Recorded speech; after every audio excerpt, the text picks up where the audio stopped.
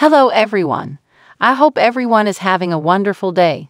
Before starting the video, please go ahead and hit the subscribe button and give this video a thumbs up. Thank you. You may remember that Jason had the cute little flat on General Hospital back then.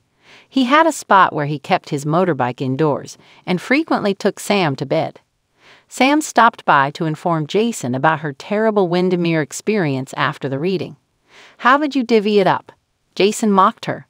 Sam informed him that she had left it at Windermere and that she didn't want anything from Helena the villain. That suggests that the penny could be at the Cassadine Castle, in Valentine Cassadine's, James Patrick Stewart, piggy bank, or even in Scott Baldwin's Kin Shriner legal office, as he was Helena's attorney who oversaw the distribution of her insulting bequests and managed her will. The coin has now vanished, but a GH spoiler from the Inquisitor said it included information regarding Drew Quartermain and Jason Morgan, popularly known as the Tale of the Two Jasons. There is a rumor that the coin has two faces rather than just one. That would suggest that, because of Helena, Drew and Jason are two sides of the same coin. The coin will be dated 1974, the year the twins were born, according to General Hospital rumors.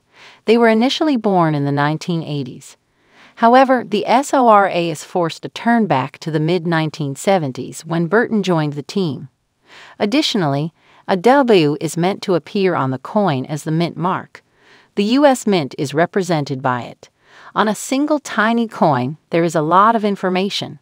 On social media, some supporters have suggested that this is exaggerated and adding significance where there was none.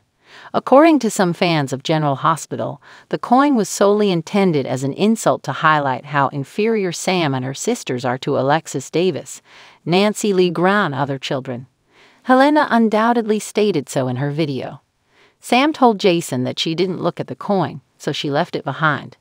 The authors can therefore basically do whatever they wish. Furthermore, we are aware that writers constantly follow their wishes. They have already added dialogue to claim that Jason was present at the will reading when, in actuality, he was not. See the image above for a list of those present. That penny might then be transformed into anything. There is more to the twin story, and Helena, along with her seductive and ill companion Faison, Anders Hove, is involved in the mystery. Who knows what we'll discover before it's all over? To understand the evil Helena Cassadine's thinking would be worth every euro. Coming soon. More General Hospital spoilers. Thanks for watching this video. Please subscribe to our channel General Hospital Up-to-Tell News. Stay with us.